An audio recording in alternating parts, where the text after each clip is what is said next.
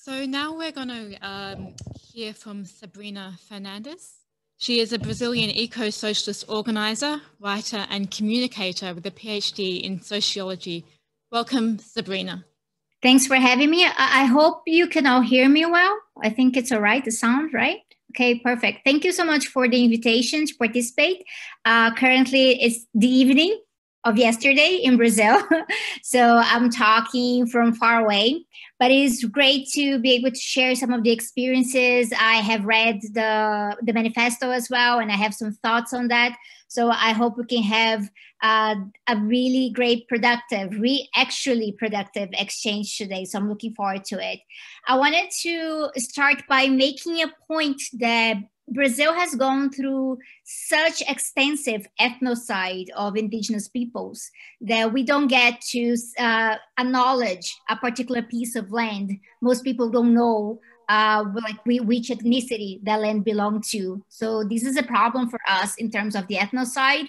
And for example, I'm right here in the capital of Brazil, Brasilia. We know there's Guajajara and Cariri Chocó land in our midst. But just recently, 2014, during the World Cup, the government exchanged a piece of sacred indigenous land with a construction company in order to finance one of the World Cup stadiums. So this kind of expropriation of indigenous land is still ongoing. And in the near future, within the next few days, we're going through a process, actually a judiciary process and judgment within the Supreme Court that's going to decide if indigenous peoples can only settle land that they have been able to prove that they occupied in 1988 when our current constitution was established. So this means that all sorts of indigenous peoples who have been expelled from their land, they would lose their claim to the land. So this is a huge battle that we're going on right now, that they want to actually just forget about all the situation of expelling people and genocide that happened before this recent past, before this past 30 years. So this is one of the main challenges, also considering that indigenous peoples are big targets for COVID right now. So in terms of infections, we do know that Black people in Brazil and indigenous peoples in Brazil, they have a higher rate per capita of being infected and also less access to good public health care here in Brazil. It's part of the situation right now. We're over 150,000 dead regarding COVID. We know that these numbers are vastly underestimated. The government insists on not actually testing people, and everything is just opening up without a proper recourse to protecting workers. So it's a situation of, from the beginning, big business owners pressuring the government to keep everything open, not really enforcing any sort of social distancing. We have a culture in Brazil that's quite backwards in terms of these legacy of slavery. So this means that a lot of people of the higher classes in Brazil, they have living maids. So these living housekeepers that they would not release to go home to their children, but during the pandemic still had to work at their own peril. So we also know of many women that are involved in this social reproduction labor, also being at risk and dying. In some states, the first people to die were these women housekeepers. So the situation is quite complicated here. We're dealing with a far-right government. This far-right government was losing popularity, but right now, because of the emergency income that was actually rejected by the government, the federal government, but Congress was able to pass to help out during the pandemic, the president, Jair Bolsonaro, took credit for this emergency income. So that has helped his popularity to rise a little bit again. So it's part of the challenges. We're also going through municipal elections right now, and right-wing leaders tend to be first in the polls. So situation is quite bad when we look into the Ministry of the Environment as well. the Minister of the Environment has actually been convicted of environmental fraud regarding mining companies, and he was appointed, I think, perhaps for that reason, particularly because Bolsonaro at some point said he didn't even want to have a ministry for the environment. This means that, for example, the national budget for fighting climate change was cut by 95%.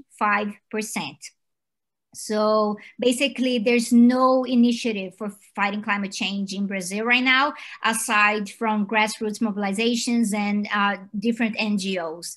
Another problem with this is that they cut the budget for fighting fires in the different biomes. We have 5 huge biomes in Brazil that are very important for biodiversity. Mostly internationally, we hear about the Amazon, and most recently Pantanal, but all of our biomes are very endangered right now.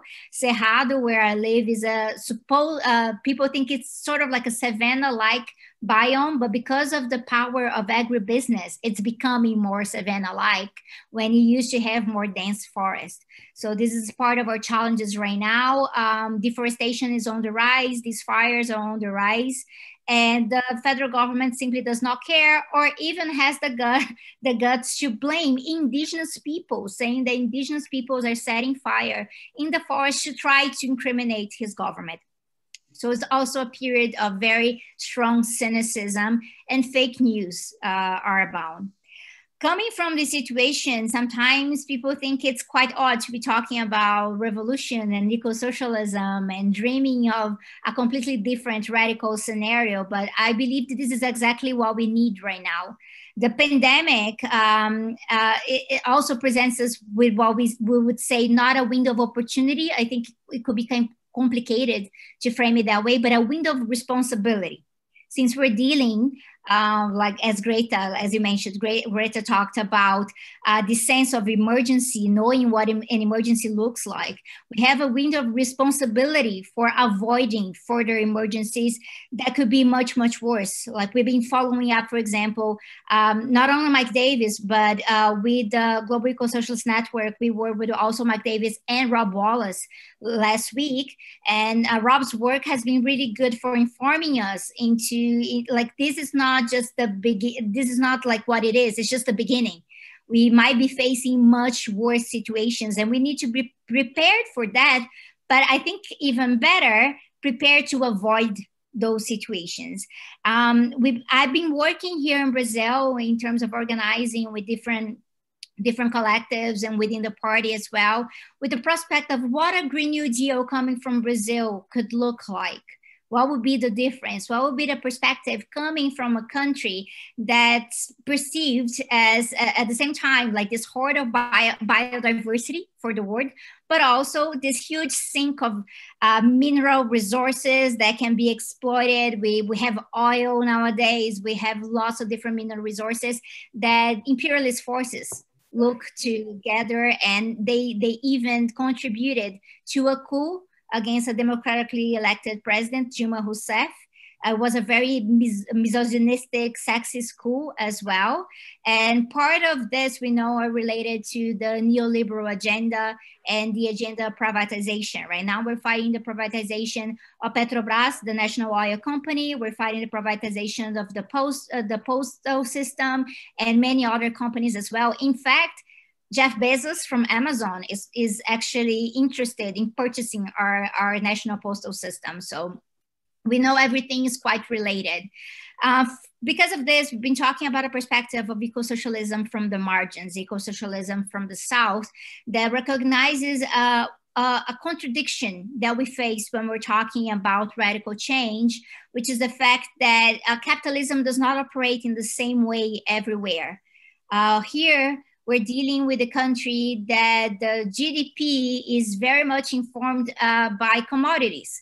Commodity exports that are related to monocrops, that are related to mining disasters, and that are very important when people look into the financial market. So there's this financialization of the agribusiness system here that sometimes I think that even the left is not quite aware of how far it's gotten. We're talking about, for example, the fact that in terms of our commodities, soy is our biggest commodity, and it's being exported, for example, to China to feed livestock. So that is also connected to agribusiness in other countries.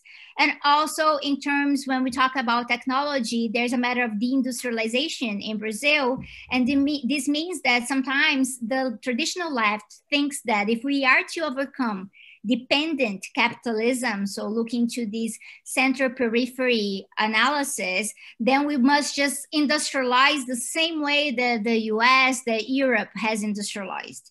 And us eco-socialists here, our point as eco-socialists is to fight this sort of perspective that is not about industrializing like the North. It's about providing a different mode of production that would give us sovereignty, so we're less susceptible, less vulnerable to coups and to matters of sanctions that we know this is one of the main economic weapons today. So for example, against Venezuela, against Cuba, the US imposes sanctions, and the European Union also has that power. So we need to be able to be more autonomous, but it doesn't mean exploiting our natural resources and treating them as economic resources rather than natural goods and perhaps natural rights. We think that one of the challenges that we have nowadays is mobilizing our labor unions. So one of the situations when we're talking about building this independent movement, as it's talked about in the manifesto, to support such a transition, we need to try to convince labor unions to go in this direction that talks about a different type of growth, more related to quality of living, reclaiming the power of reducing the work week as one of our main goals, one of our main challenges, and talking about different types of technologies. So rather than thinking about exploiting the pre-salt layer of oil in Brazil, that sometimes the oil labor union, they talk about it as, well, this is going to guarantee us 100 years of sovereignty. And I'm always saying we don't have 100 years. We can't afford that. So it's our challenge to maybe think, how can we fight privatization? Because we know that if these foreign powers get a hold of our pre-salt layer, then we're definitely screwed. There's no way out of this. So we need to retain worker sovereignty here, get the company under worker control, but also work with these workers to fight for training, for transition, and going back into a moment that about 10 years ago, Petrobras was actually involved in investing in solar and wind. And now that's being dismounted, and they're just basically going back to just oil. So this is part of a challenge of politicization nowadays. We're also dealing with the situation regarding unemployment. So one of our points that we've been trying to emphasize is that we need a job guarantee.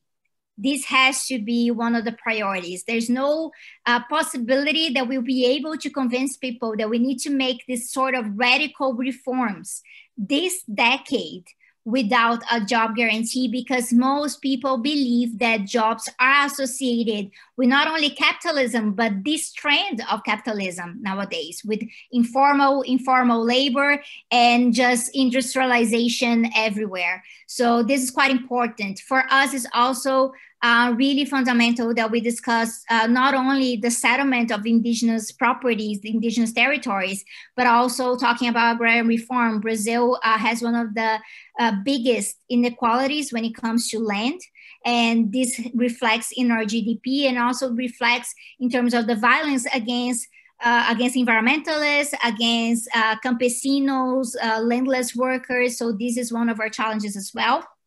And this relates to the matter of technology all around. What kind of technology that we want to develop here, and how we're being actually exploited to provide what can look like green technologies to more developed countries. So as you are aware, just recently, Luiz Arce was elected president of Bolivia. So defeating the coup that removed Evo Morales, asked Evo Morales to resign last year. We are aware that Mas and Morales, they have a lot of environmental contradictions. So as much as they talked about Pachamama and the Cochabamba Accords, they were also trying to conciliate with these foreign mining companies, that being a problem. But we know that it's more possible to dispute these different meanings within the left than when the right is in power. And so right now in Brazil, our challenge is fighting Bolsonaro, but also mobilizing the left to think in a different way so we don't just deliver these goods. And for example, one of the things that's quite important right now that we're talking about municipal elections is public transportation. We have estimates nowadays of about 7 million electrical vehicles around the world. And the eco-capitalists, like green capitalism, has been arguing that, well, if we are to meet our quotas for getting rid of carbon, then we need 350 million electrical vehicles in the US alone.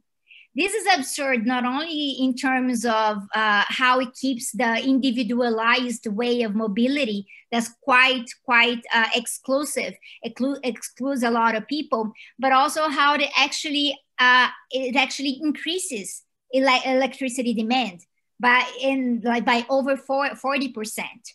And when we're talking about at least getting rid of like 80% of carbon in our energy demand. So the thinking nowadays is still very much related to green capitalism. This is our challenge.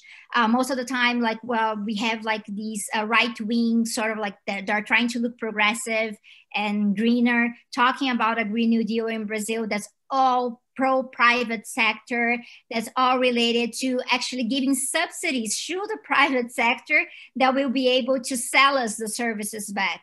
So talking about the public sector for me is like one of our main goals, making sure that we retain things in the public sector, but not just in any way, politicizing the workers involved so that we can also have our own targets, our own domestic internal targets that can strengthen countries against imperialist forces, against intervention, make us strong enough that if a sanction is imposed, we can deal with that by ourselves, but at the same time thinking internationally, because we know climate change is a global problem. So there's no such thing as socialism in one country for us. I think that perspective is defeated, even though there are those who still argue for it. This is a defeated perspective, as our ecological Marxists talk about, like Bellamy Foster, for example. We're talking about a metabolic rift, and the metabolism is global. And this is why it's really important for us to come together and have these exchanges so we can also have a global strategy. Thank you.